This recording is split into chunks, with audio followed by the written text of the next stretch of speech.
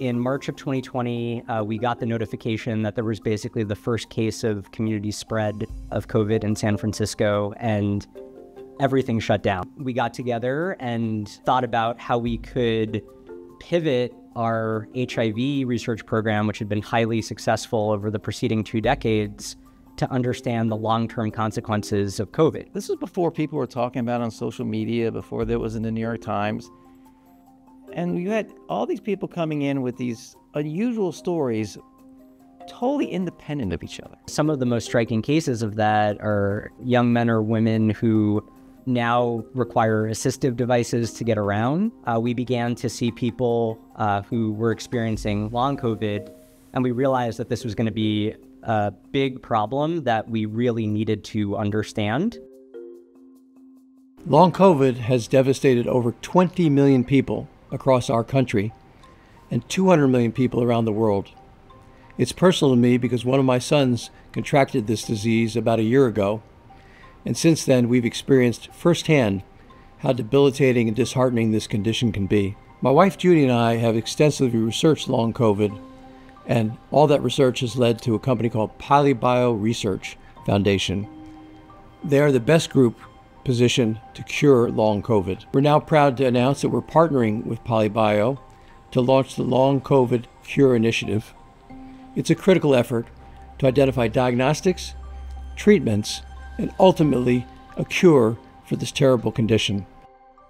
Starting in 2021, we united many of the top scientists in the world into an international consortium to rapidly study the long COVID disease process. And thanks to this research, we have huge leads on what is making patients sick. One key finding is that some long COVID patients do not fully clear the SARS-CoV-2 virus from their bodies after infection. Instead, a small amount of virus can persist in their tissues, where it can drive immune dysfunction and other problems. What we've really been finding is that SARS-CoV-2 is able to persist for a long period of time in various tissues across the body: the gut, the bone marrow, the brain, and other deeper tissues that are actually very difficult to sample. We've also been finding that there is profound changes in immune responses and inflammation in these tissues as well. So we've also instigated a program to look at PET imaging. So this is non-invasive imaging where we can look at T-cell activation across the body. We've also been developing studies to look directly at the virus. And what we've been finding is that there is also residual T-cell activation across much of the body following SARS-CoV-2 infection. We've been able to see evidence for pieces of this virus persisting for months or even years after an infection. We need to run strategic clinical trials to target this persistent virus, immune dysfunction, and other long COVID drivers of disease. What's next is that we really want to continue pushing the envelope in terms of both diagnostics and therapeutics. We need to move beyond single therapy treatments for long COVID and begin to piece together combinations targeting the different biological mechanisms of long COVID, kind of hit this disease from multiple angles to try to get people feeling better. But this is the challenge. To optimally run these trials, we need validated diagnostic tests. Tests that clearly and accurately measure persistent SARS-CoV-2 and other long COVID drivers of disease. But currently, not a single validated diagnostic test exists for long COVID. To solve this problem, we're launching the Long COVID Cure Initiative, or LCCI. LCCI is designed as a full pipeline that starts with validating the most promising long COVID diagnostic test and culminates in working with pharma and biotech companies to use these tests for treatment studies that target the root causes of disease.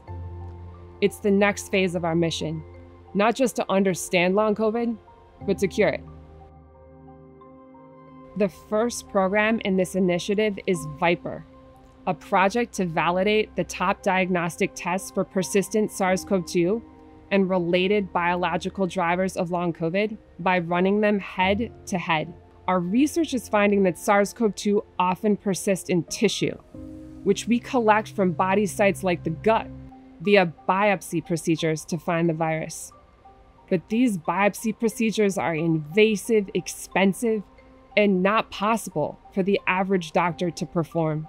Meanwhile, teams in our network have cutting-edge diagnostic test platforms that can identify tiny amounts of the virus, its proteins, or immune-associated signals in easily accessible samples like blood or saliva. And that's where Viper comes in. The program will collect a central set of accessible samples and gut tissue from the same extremely well-characterized long COVID patients and healthy volunteers. Then, 5 to 8 collaborating teams engaged in diagnostic test development for SARS-CoV-2 persistence will receive identical sets of Viper blood or saliva samples. We'll compare each team's diagnostic test measurement using the accessible samples against the tissue-based measures of persistence to determine the accuracy of each test for assessing viral persistence. This Viper infrastructure will be expanded to validate diagnostic tests that measure other biological drivers of long COVID, such as blood vessel function, immune dysregulation, and mitochondrial dysfunction.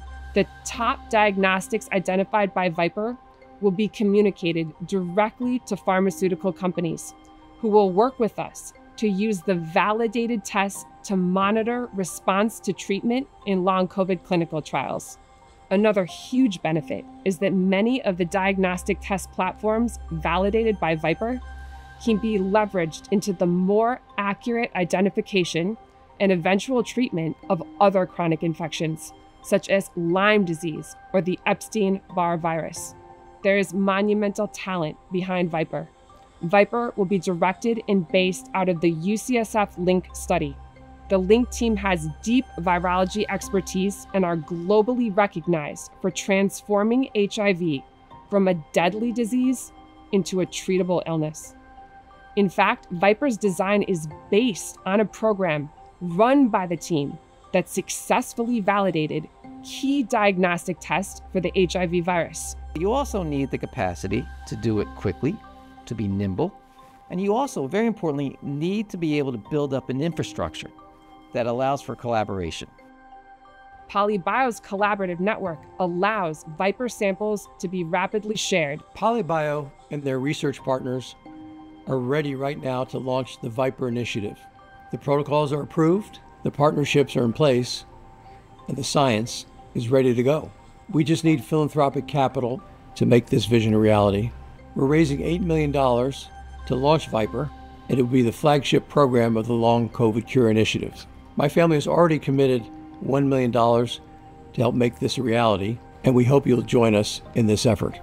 To recognize our founding supporters, we've created 3 levels of commitment. The first, $500,000 commitment, will allow you to be a founder and co-chair of this important effort. A $250,000 donation will allow you to be an Innovator Circle partner, and $100,000 will allow you to be a member of the Accelerator Club. Together, we can turn this groundbreaking science into a cure for the terrible condition, and we really appreciate your support to make this happen. Thank you very much.